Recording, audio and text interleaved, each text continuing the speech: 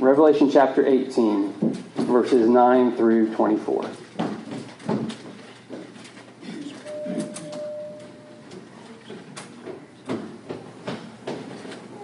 And the kings of the earth who committed sexual immorality and lived in luxury with her will weep and wail over her when they see the smoke of her burning.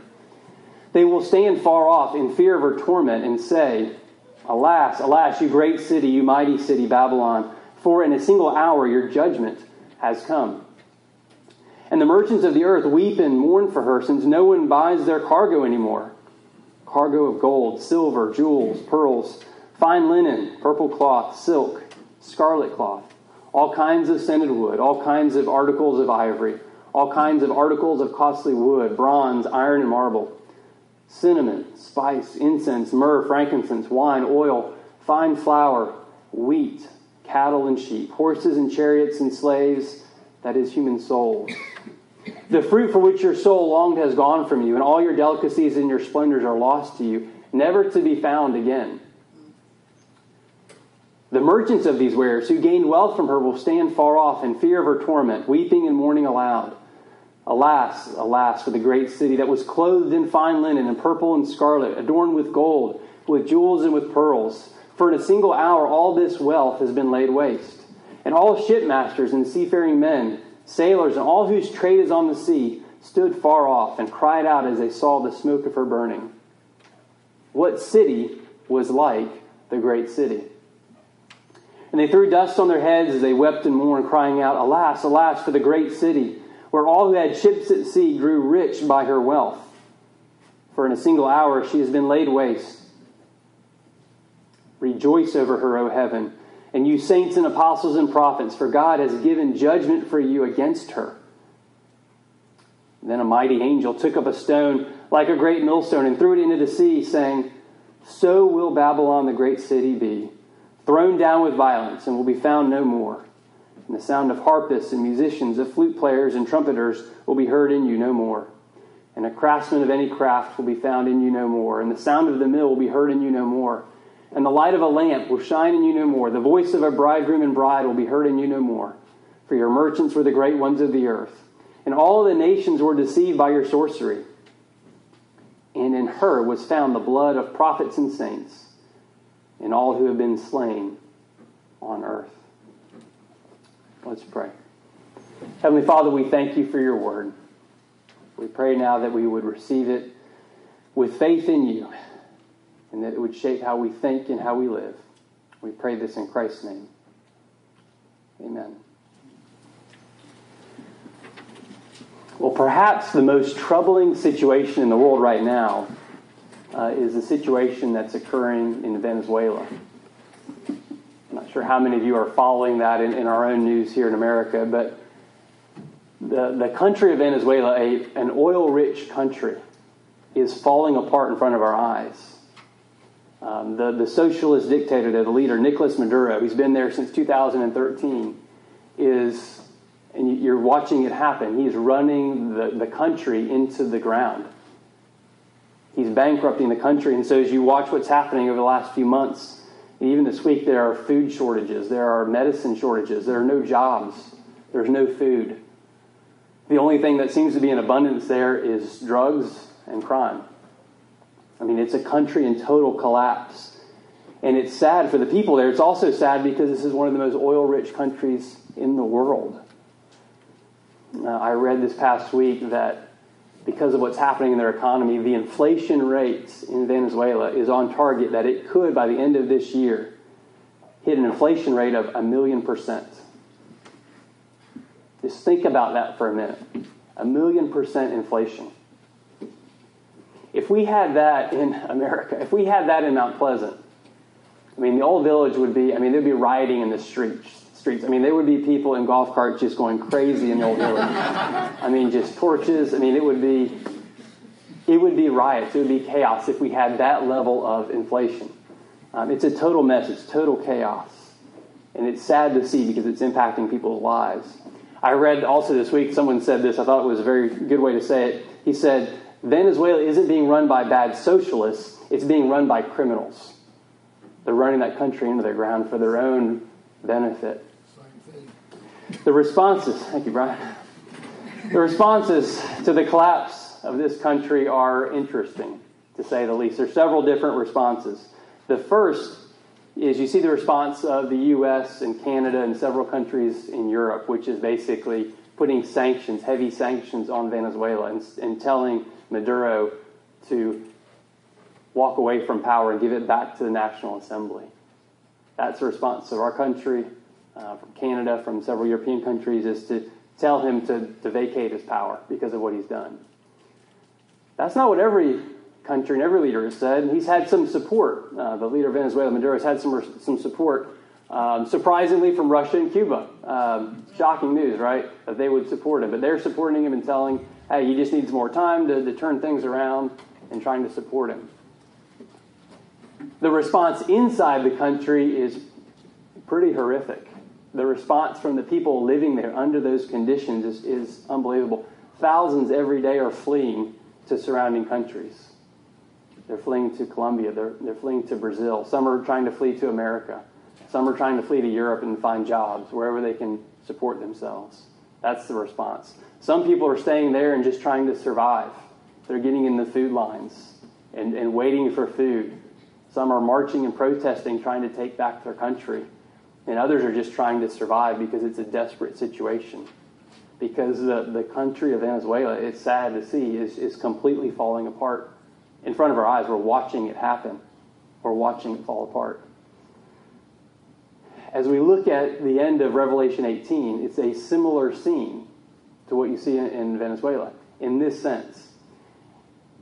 Revelation 18, 9 through 24, is a description of the complete collapse of a city, of an empire, of Rome. And it gives us the response of several different types of people. So what we look at this morning is the collapse of Rome and the response as people watch what is happening to the Roman Empire. That's what we see. And as we study it, look at it this morning, remember the prophecy is primarily about Rome, but it's also showing us that this is what will happen ultimately to every city, to every civilization that opposes God. Every city, every civilization that opposes God will fall. It will face God's just wrath and judgment. And so it is about Rome, but it also demonstrates what will happen when you oppose God. So let's look first at the first response to the fall of Rome. That's given in verses 9 and 10. Verses 9 and 10 give us the first response, and it's a picture of the kings of the earth. The kings of the earth. And these are really the client kings that are subservient to the Roman emperor. These are the nations that serve Rome and give Caesar honor and wealth. It says they watch, John says, as Rome burns to the ground. They watch from a distance, these powerful kings and leaders around the world who have been honoring Rome and part of the Roman system. They watch from a distance as the smoke of the city rises. They watch as it's being just devastated and conquered. And it says they weep over the collapse of Rome. They mourn over it. It's devastating to them. But notice also what they do not do. They don't try to come and help. The kings of the earth that serve Rome don't say, hey, let's get our armies together to help support Rome and keep this thing going so we can keep our own power. They don't do that. They don't come to the aid of Rome. They don't try to defend Rome against God's judgment at all. They keep their distance. They want to avoid that judgment because it's overwhelming. It's a flood of divine wrath. And they're trying to avoid the same fate that is hitting Rome. And so they cry out, they mourn, they weep. And they say here in the text that Rome's judgment has come not in a day, which we saw last week. It comes in a day, which was building on the plagues of Exodus, which came over months. Last week we saw it came in a day. Here it says it intensifies it. And says it comes in an hour. That judgment comes in an hour. Verse 11, the mighty city of Babylon, meaning Rome, in a single hour your judgment has come.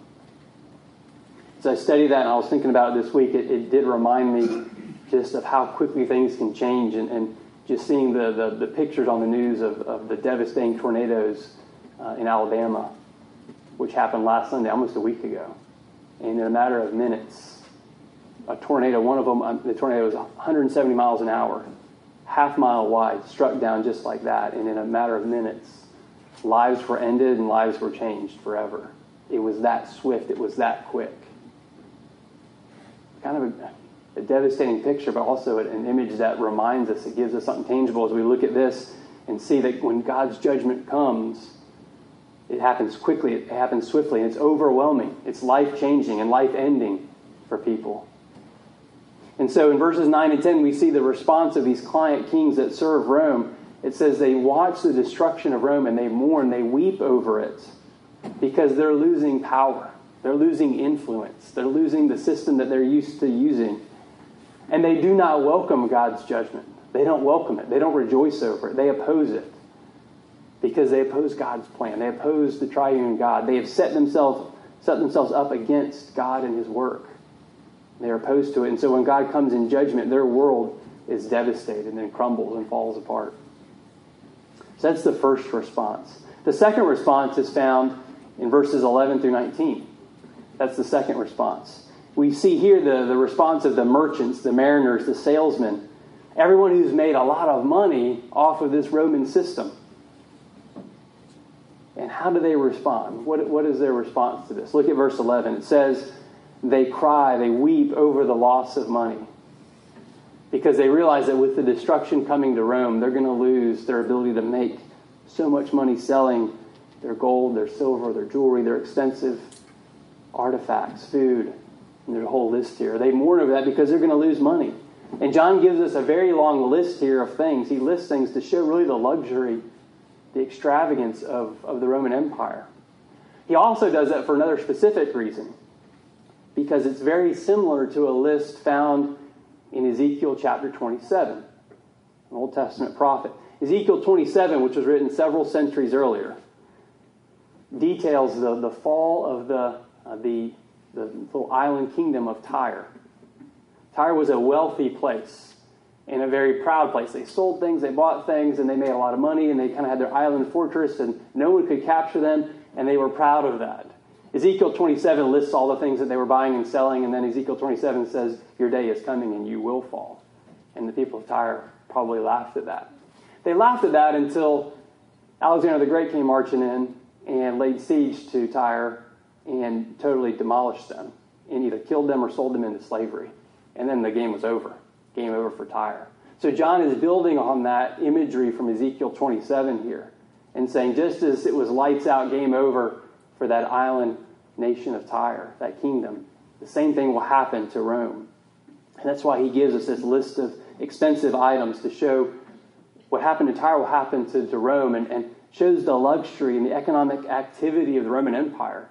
And it really is impressive if you think about it. If you look through that whole list and study where those things were coming from, it's a very impressive list. There are metals from Spain, precious stones from India, pearls from the Persian Gulf, silk imported from China, wood from Morocco, marble from Africa, bronze from Corinth, cinnamon from East Africa. I mean, we just have to go to Publix for that.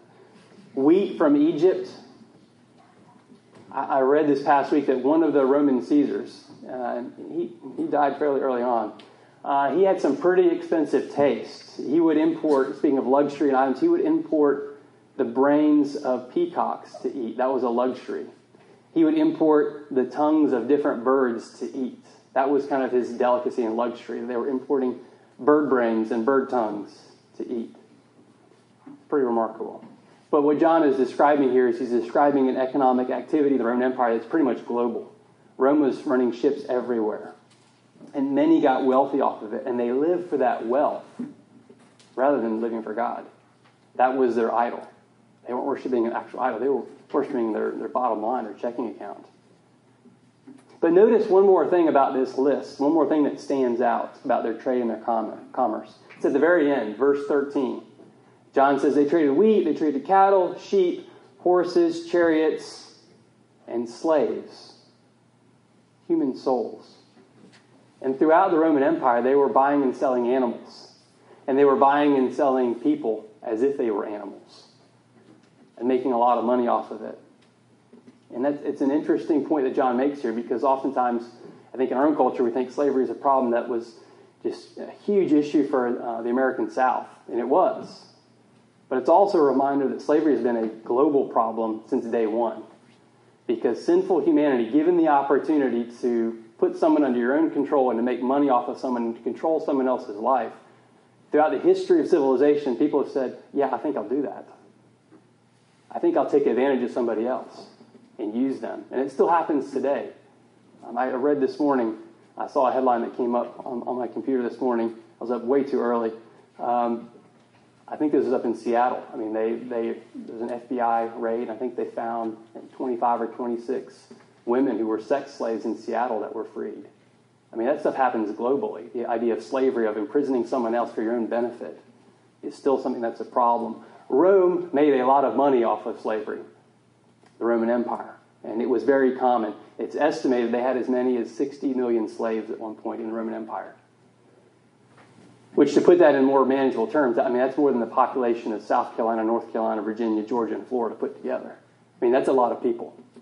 And they were making money off of it. And John says, you're going to pay the price for that. You're going to give an account for that. And the people that are making money off of this, the merchants, the people selling this, verse 15 shows us their response. Like the kings, they watch from a distance. They don't come and help. They weep and mourn because they're going to lose money. They're going to lose their wealth off of this and future wealth, all the homes that they were planning on buying and building, all the nice stuff that they could get. They were mourning over that. Verse 17 expands that scene and it includes all those who are traveling on the seas in the Roman Empire to make money. All those people carrying goods.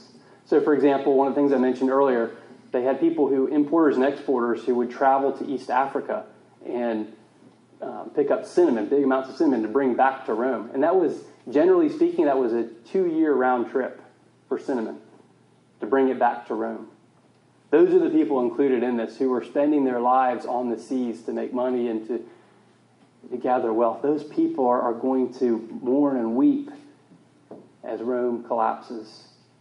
And so here in verses 11 through 19, the merchants, the salesmen, everyone who's making all this money, they mourn over God's judgment because they're losing what they live for. They're losing that wealth that they were living for. And they oppose God's work of redemption. They oppose God's work of judgment because they have set themselves up against God. They're not living for God. And so their world crashes and crumbles when God returns to make things right and to bring wrath and punishment on Rome. Verses 20 through 24, the final section here, shows us, one, the actual destruction of Rome, but also the third response. And that third response comes from God's people. How do God's people respond to the collapse of Rome as they see it happening? And you see it says in verse 20, "Rejoice, heaven, and saints and apostles and prophets, for God has given judgment for you against her." It's a command not to weep, not to mourn, not to be upset, but to rejoice and to celebrate over God's work of redemption, to celebrate in God's justice, to welcome God's work of redemption, which includes punishing evil, rewarding God's people, but punishing evil and injustice. And he says here it's for you because the primary reason listed is because Rome had opposed God's people and they were suffering. They were being persecuted for their belief in Christ. And so God tells his people to celebrate, to throw a party because God has overturned a wicked and depraved and evil world. Don't mourn it, don't weep over it, don't be sad when this happens, but celebrate God's justice. Celebrate that God keeps his promises. That he promised that he would make things right, and he is going to do that. And so the third response is completely different. It's the response of God's people that celebrate God's work of redemption, his work of judging an evil empire. Verse 21 shows us a unique scene. It shows a mighty angel taking a large millstone, and he throws it into the sea and says that Babylon, or Rome, will drown in her wickedness on the day of the Lord. It's an interesting scene. So what's happening here? What is this strong, mighty angel doing? Well, if you remember back, I don't know which month we were in these chapters, but chapter 5, we saw a strong or mighty angel with a scroll. And then we saw that same angel in chapter 10 with a scroll revealing God's plan of redemption, what God was doing. Those are the two instances of a mighty or a strong angel. Now we see the third example of a strong or mighty angel who is hurling this millstone. And a millstone, you probably know, too large for a human to move. It would have been moved probably by a mule or something in that culture because it was too heavy. Well, this angel can move it. He's the strong angel. He can handle it. And he throws it into the water to demonstrate that Rome is over. And really what's happening, and you see this throughout John's letter here, Revelation, is, and I try to point these out as often as we can, it's a reference back to the Old Testament, because John is using allusions and references to the Old Testament. Here, this is a reference to Jeremiah 51. In Jeremiah 51, Jeremiah had a servant, and he told his servant, take a large stone and bind it to a book and hurl it into the river, announcing that Babylon will be judged. That the country, the nation of Babylon will be judged. And so what John is doing here is he's alluding to that, to Jeremiah 51, that just as the first Babylon was destroyed, Rome, as another type of Babylon, will be destroyed as well. That's what he's referencing. And it's a good way to use that illustration, because drowning was a common punishment in the Roman Empire. If you were arrested for something with capital punishment as the penalty, a common way to dispose of you is to tie you to a crate of rocks and hurl you into the Ashley River or the Cooper River, or whatever river was nearby, and you're done. That's justice. We'll see you later. You're not coming to the top. That was a common way to inflict capital punishment in the Roman Empire. John's using that on Rome with a reference to Jeremiah 51, death by drowning. And the final verses show us the aftermath of that judgment. And it really is a pretty quiet scene in Rome after that. Verse 22 through 24, he says there's no music, there's no craftsmen, there's no blacksmiths, there's no one working on iron or woodworkers, there's no sound of industry, there's no music from weddings taking place. The lights are off, he says. It's complete darkness. There's nothing happening at night. There's no one working the third shift to make some more money to build a small business up. There's no one coming home from a concert or a festival with their torches lit, having a good time. What John is saying is this is a complete ghost town. It's a complete town that has been shut down and devastated. Nothing is happening here. Which again would have been amazing for John to write from his isolated, quiet place on an island, to write about that, about the Roman Empire. Just astonishing, amazing. So he's describing Rome not as a thriving empire, but as a abandoned ghost town. And in summary here, what John is saying is that Rome has removed the pleasures of life from the saints, from God's people. Rome, the system of Rome, the people of Rome, the leaders of Rome have removed all the pleasures of life and made life difficult, and in many cases persecuted God's people. And now God will return the favor back to Rome. There's no work, there's no music, no celebration, nothing. They will be destroyed. And God's people should celebrate, because God is being just. He is doing what is right. He is punishing sin. He is punishing evil. That's the response. And so chapter 18 shows us these three responses. The response from the statesmen or the politicians, and now the sailors, the salesmen, people, the merchants making money, and then finally the saints. And this chapter, as you can tell, is all about the fall of Rome. And John has these allusions, as I mentioned, to Ezekiel 27, the fall of Tyre, the fall of the first Babylon, Jeremiah 51. And what John is telling us, I think, is that just as those nations fell, Tyre and Babylon and now Rome, every city and every civilization that opposes God will face judgment because they are opposing God. That is going to happen. Not just Rome, but every city and every civilization will be destroyed, will face judgment for sin and for evil.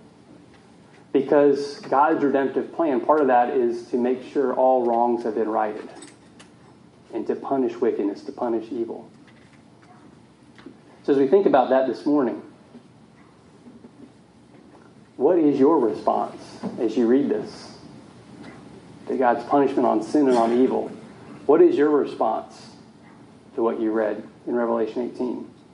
How do you respond to the fact that the Bible does promise that God will one day make everything right and He will punish sin and evil and remove it permanently? How do you respond to that? How do you think about the fact that the Bible says, this isn't my opinion, this is God's word, that God will judge cities and civilizations and citizens for their sin, for their wickedness, for their rebellion against God, for refusing to give God the honor that is due Him? God will hold them in account. How do you respond to that? Is it remorse? Is it regret? Or do you rejoice like the saints here did, that rejoice over God's work because you know your hope is found in God and in his promises to you? How do you respond? Is it more a response of fear, or is it a response of faith? Because you're trusting in God's promises and you know that you belong to him. The same author wrote John chapter 10, the Gospel of John chapter 10, that he says Christ is the good shepherd. He doesn't lose his sheep. And so when God returns to bring judgment, he's not going to lose his own. That's a promise. And so if you're trusting him, it's a response of faith. So most of the response that we saw here in chapter 18 is a response of remorse, regret, mourning over the loss of temporary things, the loss of influence, the loss of power, the loss of money and wealth and success. But yet the saints, as we saw in verse 20, rejoice because they know they have an eternal hope. Because they're not living just for temporal things. They're living for something much greater. They're living for someone much greater than anyone else. So what is your response when you think about God's work of redemption, God's work of making all things new and judging evil and rewarding his people? How do you respond to that? I think this morning your response to Revelation 18 is probably conditioned on your response to another event. Your response to what you read this morning is probably conditioned on your response to the cross and the resurrection. Because if you think about the cross and think about the death of the Son of God at Calvary, if it doesn't mean that much to you, that means you probably don't think you need it. You probably think you're a pretty good person who can kind of do your best, and at the end of your time, you've got enough good credits that'll outweigh the bad credits, and maybe when God returns, it'll be okay. There's not a lot of confidence in that position, got to be honest. The Bible gives you no confidence in that position. And so if your response to the cross is, it's kind of important, maybe God shows his love there in that way, but if that's your response, then the idea that God's coming back and he's making a clear line between who belongs to him and who doesn't, that can bring about some fear. That can bring about some remorse, some regret. But if you know, as you think about the cross, that is your only hope. That the cross is your only hope because that's where Christ suffers for you. He takes on the punishment that is due you. He takes on God's wrath. He is your substitute. He atones for your sin, covers your sins, and reconciles you to a holy God. If you're fully committed to that and fully believe that, then the idea that God's coming back is something to rejoice about because you know your future is secure. And you have that assurance because God's word tells you that. We see that throughout Scripture. That you don't have to be good enough because Christ is perfect. He is good enough for you if you're trusting in him. And he has taken your place at the cross. And because of that, you have no fear in life or in death. Because of what he's done for you. So we look at Revelation 18. So we look at God's word. It reminds us of the danger of only living for this moment. The danger of only living for this life. The danger of only living for what is temporary. And it is so easy to do that. It's so easy to live every day and to think what we see, what we hear, what we touch, that's all there is. And to have a limited perspective based just on what we can see and experience. But hopefully we are living for something greater than that. Hopefully our priorities are not just what we see and what we experience. Hopefully not just tangible things, materialistic things that will come and go. Revelation 18 reveals that cities and civilizations will rise and fall according to God's plan, according to God's counsel. But ultimately, God's going to bring every city and civilization and citizen to account, to justice. And if you find your identity and find your life in the death of Christ, in the cross, then your response to reading something like this should be one of rejoicing that finally God will remove sin and evil and wickedness and we will live with him. And you will celebrate his plan of redemption. And you will celebrate that God keeps his promises because of the death of Christ. Because your only hope is found not in yourself, but in what he has done for you.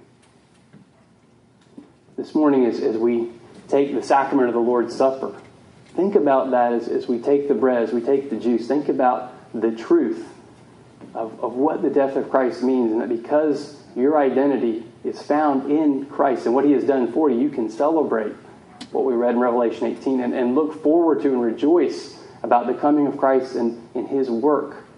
So think about that, reflect on that this morning as we take the Lord's Supper. Let's pray.